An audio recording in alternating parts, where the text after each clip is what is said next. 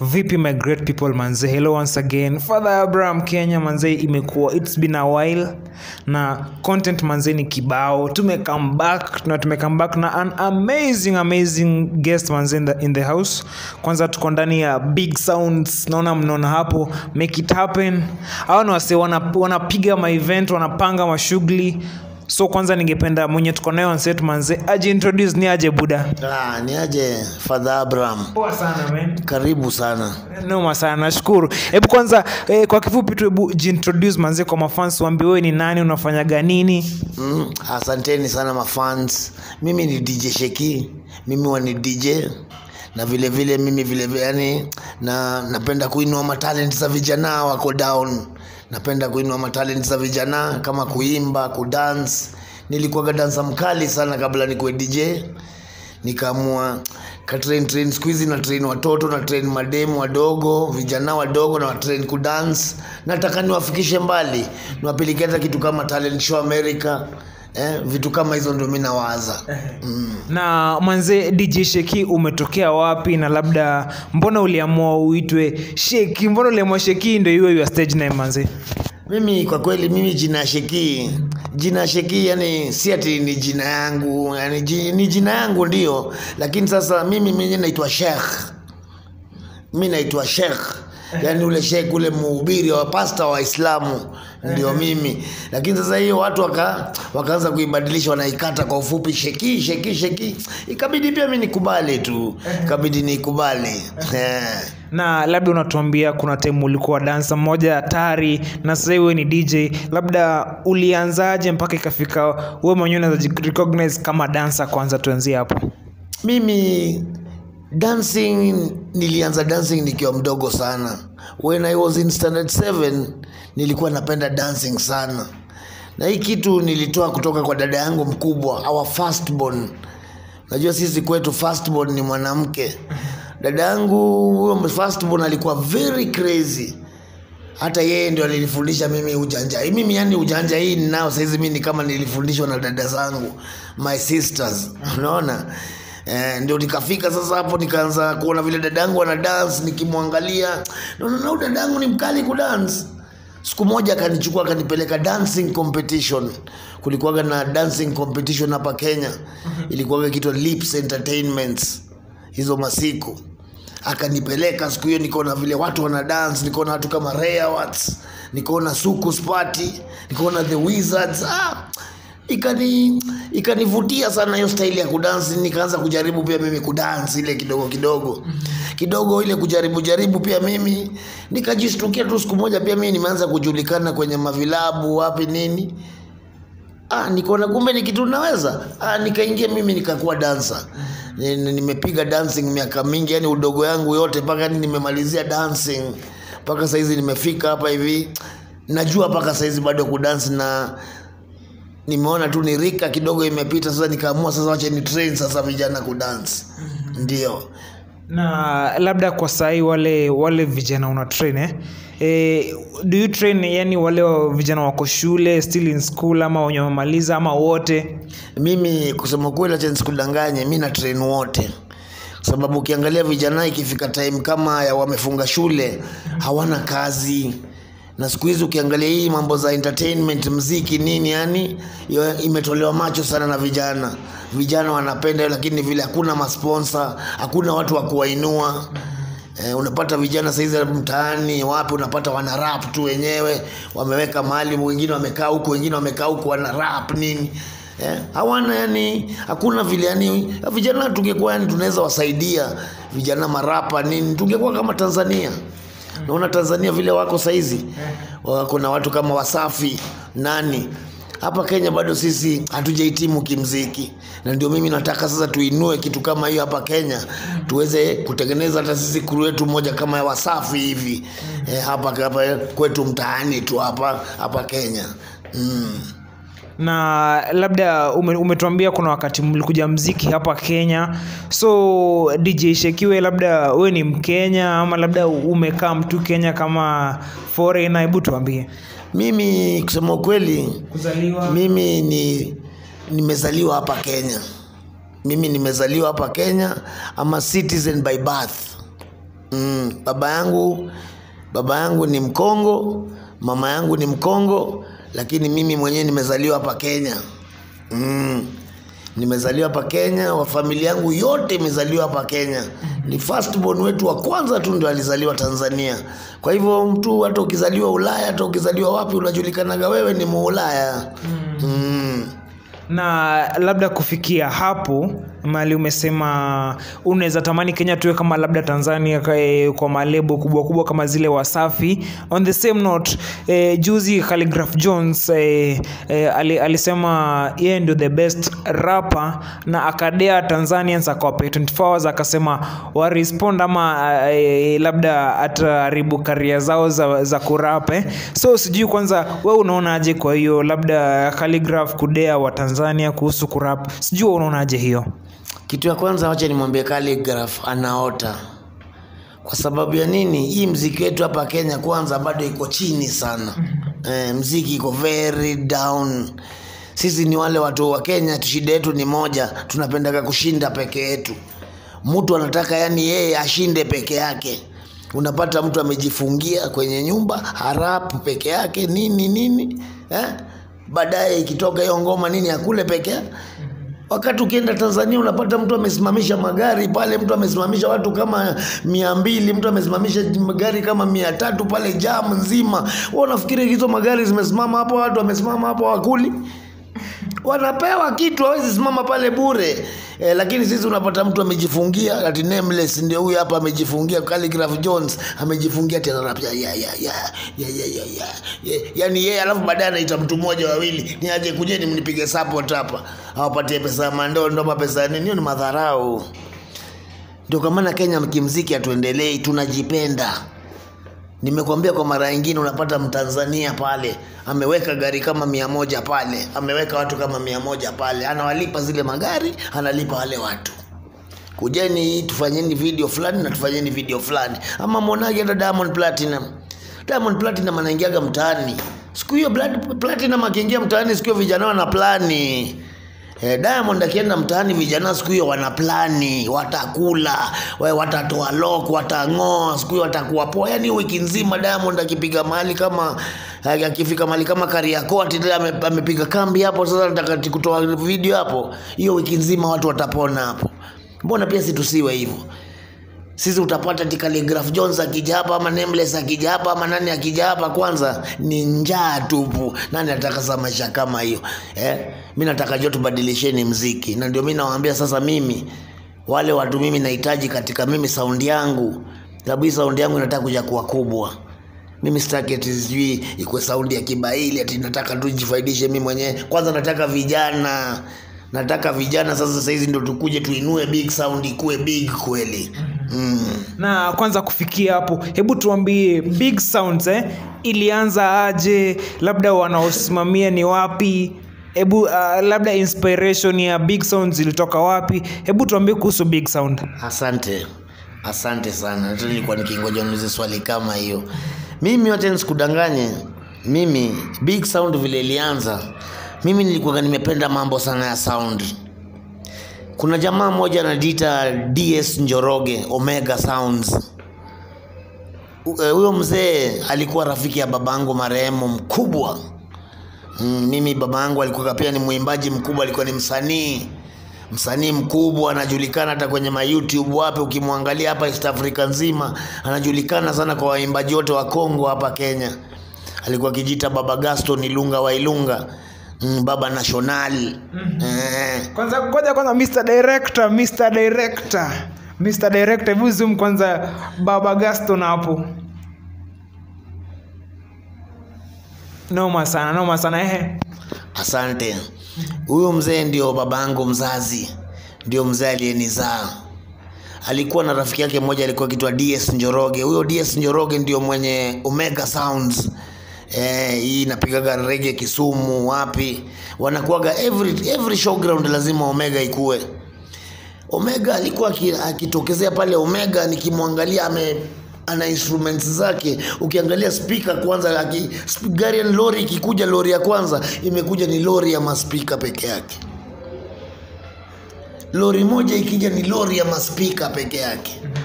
lori ya pili ikikuja ni lori ya amplifier na vitu zingine nini. Yani nilikuwa nikimwangalia ninafurahia sana, yani vile ananinia na control hiyo sound yake. Nikasema siku moja, Mungu, naomba pia mimi nikuwe na sound kama hii. Siku hiyo nikiwa mdogo sana. Nilikuwa bado mdogo sana. Sababu pia mimi kama ni mambo hii ya raha nini nilianza nikiwa mdogo sana. Akija naangalia vile speaker zake zinashushwa nini, akiniona hivi anaona huyu ni mtoto wa ule rafiki yangu, ananiita kuja. Alafu sasa hiyo wakati mimi pia ni bado ni dancer, napenda kudance nini, ananiambia leo hakuna kwenda kudance juu hapa mastaki nini, nataka unidansie hapa. Dance hapa watu waingie ndani ya Omega. Mimi nikiona hivyo naenda naita rafiki zangu wengine walikuwa ni madansa. Tuna dance pale showground. Tukidance hapo showground nini, watu wakiona vile pia sisi tulikuwa tuna amaze watu nini, tukiingia ndani tunamletea Omega, watu wanajaa ndani wale kwa Omega. Sasa hapo ndio mimi influence yangu ya kupenda muziki, hii mambo ya sound ilitokea. Ndio. Na ilifikia aje mpaka ukawa at least una your instrument, uko na mambo yako ya kufanya udj? Hii ilifikia wapi? Mimi kwa kusema ukweli, hata mimi acha nisikudanganye, mimi naona ni Mungu. Sababu mimi nilikuwa sina chochote, nilikuwa sina mbele wala sina nyuma. Mimi kila siku nilikuwa nikisema ndanunua. Siku moja sasa ikafika mahali paka nikaanza kudanganya watu. Watu wananiambia kwani sound bado? Nawaambia iko kwa nyumba, nimeiweka. Siku moja nikashangaa tu, rafiki yangu mmoja amekuja akaniambia mimi niko na monitor, nauza monitor. Nikamwambia unauza monitor? Akaniambia kwanza kabla hiyo mama yangu alipokuja Disemba, alipotoka Ulaya akafika hapa, akakuja Kenya, roho yangu ikiniambia mama, mimi nimechoka na maisha hii ya uhuni nini, mimi naomba nipeleke DJ school. Naomba nipeleke DJ school. Mamangu akaona kwa ni kijana ameamua nini. Lakini mamangu kutoka zamani alikuwa kijua kijana alikuwa akipenda muziki. Nikamwambia mama, mimi naona mimi nataka tu kwenda DJ school. Mama akaona kijana kweli atatoboa ama ni zile vitu zake anatumiaga. Lakini mama bado akakaa na anaona hapana, bado baba yake alikuwa mwanamuziki nini na kijana alikuwa akipenda muziki, anaweza labda toboa. Lakini alikuwa mara mbili. Mara kidogo mama naye, nina brother yangu mmoja ambaye sasa yeye ndo alinisponsor kabisa. Sasa tukaanza hii big sound. Yeye ndio hata sasa mpaka sasa hizi ndio ananifadhili. Yeye ndio roho yangu. Yeye ndio ananifadhili, ndio ameninunulia vitu kadhaa, hata hapa mashini kadhaa ameninunulia. Lakini mimi kitu ya kwanza ningependa kumshukuru sana dada yangu. Kuna dada yangu mmoja anaitwa Vicky. Huyo ni fifth born kwetu. Sisi tuko watoto 8 kwetu. Tuko wasichana 4, wanaume 4. Kuna huyo dada yangu mmoja ni 5 anaitwa Vicky. Sitakuja msahau. Siku moja nimelala tu hivi kuamka asubuhi akaniambia my brother, unaliliaga hizi speakers zinaitwa JBL. Nikamwambia dadangu, siku ile nitakuja kupata, sijui itakuwaje. Akaniambia fanya hivi, nakupatia 120,000. Nenda kanunua hizo speaker 2. Ndugu yangu Father Abraham, niliona ni kama ndoto. Tulikuwa tumelala na rafiki yangu siku hiyo, tulikuwa kwa nyumba ya bedroom moja siku hiyo.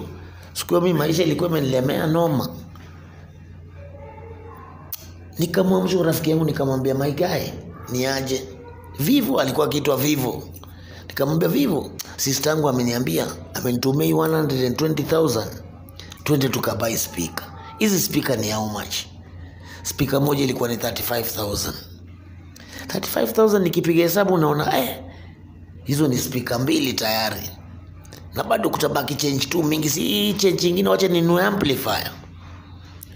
Wacha niende kwa best yangu fulani. Kwa best yangu moja aliniambia wewe tukikuja hapa kwangu utakufanyia amplifier na 10,000. Niko na any advantage. Nikawahi. Nikanunua speaker. Kununua speaker kurudi kejani. Nikamwambia best yangu ni aje twende kwa best yangu moja anaitwa nani? Anaitwa Oti. Kwenda kwake naye akatukampata kweli, roho imemfunguka. Kaniambia leta 10,000 nikupatie amplifier. nikanunua amplifier ndio hii. Ikaanza tu Mungu akaanza kunibariki pole ananifungulia tu pole tu hivyo. Mimi nikiwa shule ya UDJ, kuna siku mwalimu wangu ameniletea uvivu sana, kitu kama mwezi 2 hajanifundisha. Lakini yeye anataka do every time. Yeye anataka do kwa sababu alikuwa shajua huyu mama yake ana do. Alafu mother naye kuona mtoto wangu kweli Shecky amekaa 6 months kwa hii shule hajatoroka. Bana, no. Inaonekana hii shule, mpaka madhangu akanipigia simu akaona mimi naona hii shule umeipenda sana.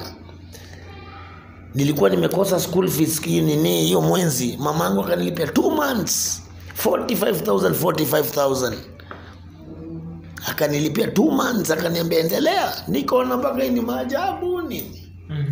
Huyu mama na vile anakuaga mkono gamu, ameamua kutoa kitu kama 90,000 ati amenilipia DJ. Hapana, mimi nastaibisha umadha.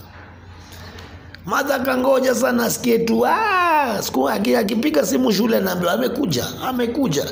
Yeye kila siku anangojaga asikie hajakuja. Aanze kutangaza, mnaona niliwaambia huyu hawezi nini. Nikamprove wrong, nikapiga shule. Hiyo mwalimu kosa kuja kitu kama mwenzi akajanifundisha. Mimi niliziandika hizo masiku. Kuziandika hizo masiku nikapiga hesabu, niko na hii kitu kama 25,000 hiyo ni school fees tayari ya mwezi, kama yani ya nusu mwezi hata. Wakati mwenye shule nikaenda nikaambia mwenye shule mimi sijafundishwa mwezi 2. Akaniambia, nikatoa paka proof nimeziandika hii siku ikihesabiwa mwezi 2. Nikalia mimi mwezi silipi hizi 2. Mungu akanibariki. Angalia Father Abraham, nikanunua hii mashine. Hii mashine usione ni toy ati vile inakaa hivyo bro. That's not a toy. Inakaa kama toy. Hata saizi ukiweka hapo watoto wataanza kuichezea. Hii mashine ni 35,000. I bought it cash. Na Mungu ni maajabu ya Mungu tu hiyo. Yani Father Abraham yani angalia vile nilikuwa nikipata hizi mashine. Hivyo ndo mimi nilikuwa nikizipiki maajabu tu. Sister niamsha asubuhi kabai speaker. Nione mwalimu hajanifundisha mwezi 2, mumu hesabiaga. Hapana, hii mwezi misilipi. Niko na stupi mbao. Kabai nini? Kimchezo tu hivyo, mashine zikaanza kujaa tu Father Abraham. Na labda nikuulize miaka 5 kutoka saa hizi. Uona Big Sound ikiwa wapi? Wacha nisikudanganye. Mimi kutoka saa hizi, yani miaka 5 kutoka saa hizi mpaka yani vile mimi nakwambia, kuanzia tu anytime, yani si kuanzia anytime, kwa nataka kuanzia tarehe 1 zile ma concert mimi ndaanza kupiga zitakuwa ni ma concert heavy. Mimi ile kitu bado inani let down, naweza kuambia ni kama crew ya wale watu niko nao. Si watu wana moral, hawana moral kabisa. Unapata wewe unataka kufanya kitu kubwa, wengine wanawaza vitu ndogo. Unapata wewe unataka kufanya kitu ya maana, mwingine anawaza kitu kingine si cha maana. Na vile paka unapata wewe unataka kufanya kitu poa, mwingine kumbe anakuwazia kitu mbaya. Mwingine anaona huyu mtu tulikuwa tukiishi naye tu mwaka tu mmoja imeisha, alikuwa hana kitu, ametoa wapi? Unapata mtu mwingine ma feelings zinaanza kumuingia nini, unashangaa mtu ni vipi? Mtu labda sasa unapata ni DJ wako ama ni nani wako, mtu wa karibu. Anaweza pata hata saa zingine amechukua teo mashine akaifanya tu kuifanya hivyo, unaona ameharibu kitu hapo. Vitu kama hizo zimenitokea sana Father Abraham. Angalia hizo mashine zingine paka nashindwa ku repair, haziwezi repairika. My own DJs, yani wale watu naona huyu ni DJ wangu, tunaweza piga naye shughuli. Tukienda kupiga naye shughuli marozi na muingia anakuharibia mashine. Saa zingine angalia kama ile speaker pale, tumetoka tu job, mtu tu ule tunafanyaga naye job, maro tu zimemuingia, gonge tu speaker chini, boo. Speaker hata mtoto mdogo anaweza beba speaker, it's very light. Vitu kama hizo sasa ndio pia zimenitokezea sana, ndio ikabidi kwanza Nikasema wache kwanza nisimamishe hizi mambo za concert na mambo za manini, nijaribu kwanza kurekebisha Big Sound, ni overhaul, nitafute sasa vijana wale wana shida na hiyo kazi. Nitafute wale vijana ambao wana shida na hiyo kazi, na wako na saizi nawapata. Kuna vijana they are very disciplined. Akiingia hapa kitu ya kwanza atapanguza hiyo speaker, atapanguza hizi mashini nini. Si tu kuna mtu hapa hivi dakika ya mwisho hata kushika hii kamba hivi, yani akishika hii kamba hivi yani anashindwa hata kuiweka chini vizuri hivi. Unaona kamba, si unaona unaweza weka chini hivi. Yeye anashindwa, unaona ameshika tu amerusha huko taa. Mtu gani sasa Father Abraham mtakati na watu kama hao vipi? Hao ndio watu wananirudisha mimi nyuma. Na mimi uzuri yangu pia inanikula. Uzuri yangu inanikula sana sababu mimi tukitoka concert, mimi hata kama tumepata shilingi 10,000, 10,000 tuko watu 10 tutagawana 1000. Mimi utaka yani tufanye kitu kimoral style nyingine, hata tukifanya yani siku nyingine hata tukipiga concert nyingine, hata nyinyi wenyewe mtakuwa na morale ya kunifanyia ile kazi. Mnakuwa hata na morale ya kutokezea, unakuwa hata na morale ya kuambia hata watu kujeni. Lakini ukifanya kazi na watu wana maroho nini, kazi haiwezi enda. Kwanza hii kazi ya muziki unasikia hata Danani alisemaga, Harmonize, kwenye maisha ya muziki ukiwa na upende utaishi, timu hazijengi urafiki, tusijeuana kwa kugombania viti, eti nimuache mama kwenye dhiki kwa kuwa mambo yangu yametiki. Nasikia mtu wangu. Ndio hivyo sasa. No sana. Labda kabla tumalizie, DJ Shecky, watu labda wanaweza kupataje kwa mitandao? Kwa mtandao mimi niko ndani ya mtandao. Ukiingia kwa Facebook, mimi niko kwa Facebook. Jina ni djshecky@gmail.com. djshecky@gmail.com. Ukienda kwa mtandao mimi unanipata. Ukiingia kwa Instagram mimi hivyo tu djshecky@gmail.com. Unanipata tu poa, yani mambo yangu yote. Yani jaribuni mnifollow, na kiwa na watu wanahitaji sound, kama kuna party, kuna harusi, kuna nini, hata matanga. Mimi hata matanga mimi nakusukumia sound inakuja pale. Kwa sababu hata siku hizi matanga zetu si za huzuni siku hizi bana. Matanga zetu pia watu saa zingine mnaketi, unakumbuka hata ujamangu alikuwa akipenda reggae. Tunasikia reggae pale tukikula vevetu ya pale, tukimsindikisha afike vyema, tutengeneze base poa huko tukam. Noma sana. Kwanza DJ Shecky, mimi nakushukuru kwa muda wako. Na hope labda wakati mwingine nikihitaji kupiga story na wewe manze utatokea. Siwezi kosa Father Abraham. Nitakuwa area vibaya sana. Nitakuwa area ka bacteria. Mimi mwenyewe kwanza nimefurahia sana nyinyi kuja kunitembelea. Karibuni sana karibuni sana. Noma sana. So guys, manze tumekuwa tukipiga story na DJ Shecky. Enda pale Facebook tafuta djshecky@gmail.com, Instagram djshecky@gmail.com. Manze na tumpe biz, au sio? Uko na party au na sound, we DM. Uko na party au na sound, we DM. Hebu kwanza DJ Shecky, hebu tupe namba yako yenye labda wakiwa na DM ni ngumu wanaweza kupigia direct. Mimi namba yangu ni namba moja rahisi sana. Piga tu 0708 201 946. Nitarudia tena kwa wale wajasikia poa. 0708 201 946. DJ Shecky. Noma sana. So guys, click the notification bell manze, tukitoa content deadly unakuwa kwanza kupata, au sio?